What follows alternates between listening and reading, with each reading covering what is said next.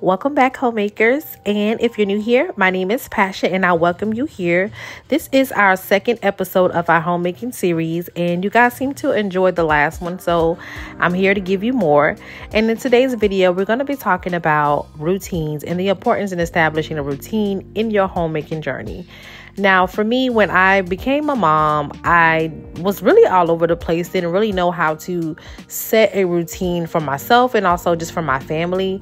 I've always been very organized when I was single and everything else, but when I became a wife and a mother and I was responsible solely of my child, myself, and then also take care of my husband and serving him as well, I had to create and learn how to create a routine and be consistent. Now, consistency is very important when it comes to creating a routine. In order to create a healthy habit for yourself, it will require 30 days of being consistent at whatever habit that you're trying to establish or whatever routine you're trying to establish. So start small, even if it's just starting a morning routine. Be consistent at waking up at this certain time and making sure you do this a certain way. And yes, some people say that routine get boring and stale, but for me, personally, it helps me stay on task. Even when it comes to meal planning for my family, I have a routine where I'm planning out meals for the week, and so I don't have to eat out constantly and spending all this money when I already have my meals prepped and also planned out. So when I go to the grocery store, I know what I'm buying and I know what I'm cooking, and then we always have leftovers because I like to cook in batches. So ladies, definitely try your best to establish a routine when it comes to meal planning, so you're not spending money on, fast food, and you're making nutritious meals from the comfort of your home. Now, another routine that I like to establish, of course, is my morning routine. My morning routine consists of me waking up before my family, and I like to spend time with God, also to spend time with myself, and I also like to get myself ready for the day. If I'm not ready for the day, then the day is not going to be ready for me, okay? So I like to get up, make sure I wash my face, and I also put on clothes, even though I work from home, and I'm most of the time, 90% of the time, I'm home. I like to still dress myself for the day. And after I dress myself for the day, I'll typically make sure my kids are already awake and get them up and ready for the day if they haven't woken up before me. And also in my night routine, I don't want to go off course, but I do already have their clothes that they're wearing when they go to daycare or school already out, but I'm at that point just prepping and getting them ready. And I also like to make a breakfast in the morning on my morning routines to make sure my kids eat. I also encourage you to get your family involved in this routine. Like even here, I have this tracker sheet for my son. He is in kindergarten, but I get this tracker sheet so he can also have establish a healthy morning and night routine where he has to brush his teeth, make his bed, and make sure you have all his clothes out. And this will just give him the structure that he needs. And also for my daughter, I also have a routine for her.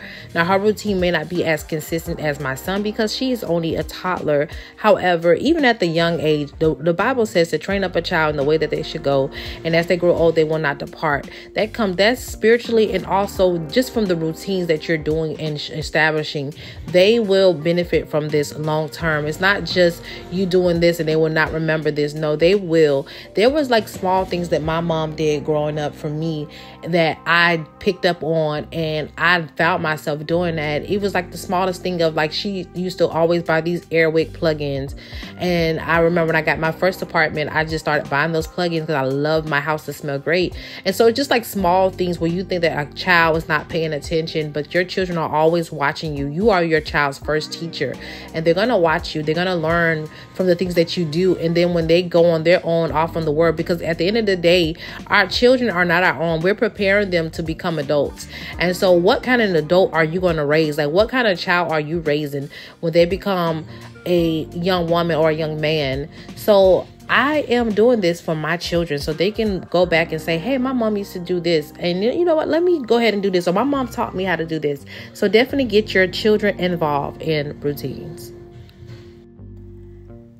Now, the next routine I would like to bring up is creating a cleaning routine. Now, if you are a mama of littles, always remember that this is only for a season. And all the time, it's pretty much hard to keep a clean home with small children. But remember, we have to involve the family in our routines, even in our cleaning routine, even if it's just something as small as having the kids pick up their toys and place them back. You have to train them up at a young age. And so with my children, I allow them to play only in a certain area, even if that's just the bedroom. Toys are only allowed in the bedroom. They are not allowed in the living room or in the bathroom unless they're bathtub toys. And so even with that, I'll let them play and have whatever they want to do in their room, because that's their room, that's their place where they get to play and be children.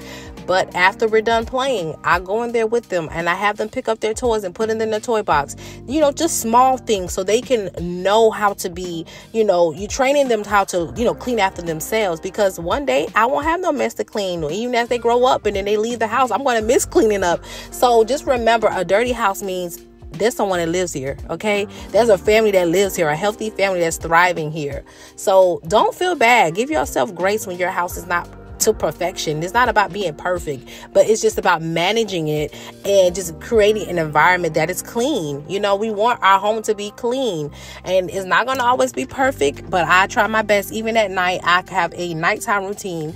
Before I go to bed, I make sure my home is tidy, especially the kitchen. There's no dishes in there because we don't want roaches. So we're going to make sure we're cleaning up the kitchen. We're polishing our sink at the end of the day. There's nothing in there. Now, you may have a day where you don't feel like doing it, mama, but try your best. Push yourself to do it. Make sure the floor is swept up and your home is clean. So when you wake up in the morning, you have a clean home. Your home is feeling cozy. Like, I don't know about you, but I love waking up and my home is clean. Listen, it just does something to me.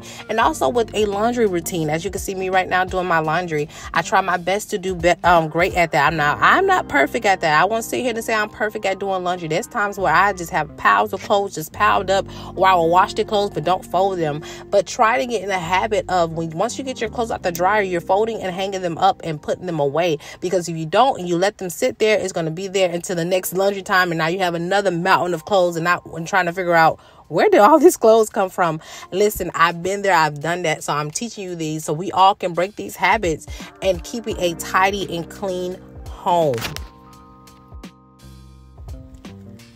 How you decide to manage your home and create whatever routine that works for you. Remember, everybody lifestyle and home is yours. Personalized. I may be giving you these tips, but do what works for you. Establish a routine that works for you at the end of the day. I've taken some advices from people, other content creators that make, routine videos just for motivation, but I made it my own. So me sharing this with you is just to encourage you, but also I just pray that you guys will create what works for your family, and you'll begin to establish the routines, the healthy routines for your family, so your family can thrive, and also you can thrive as a homemaker, as a server of your home. And your home is your first ministry. I don't care if you are a working mama. Before any job, make sure your home is served and right, because you can't go on no job and you're making sure everything's good for someone else, but your home is out of order. Make sure your home is in decency and order at all times. It won't be perfect, but you're prioritizing your ministry, okay? I love you guys, and I hope you learned so much from this video. If you would like to see more homemaking series, let me know in the comment what else you want to learn, and I hope that you will begin to implement this in your daily life and your routines, and that you will begin to thrive from this. I am so excited for you, and I'm so excited to hear what it is that you have done, even if it's just one small thing. I hope you learn from it and that you will grow from it, and you'll begin to share that with me. I love you, ladies, and I hope you have an amazing week, an amazing homemaking journey. Until next time, I'll see you later. Bye-bye.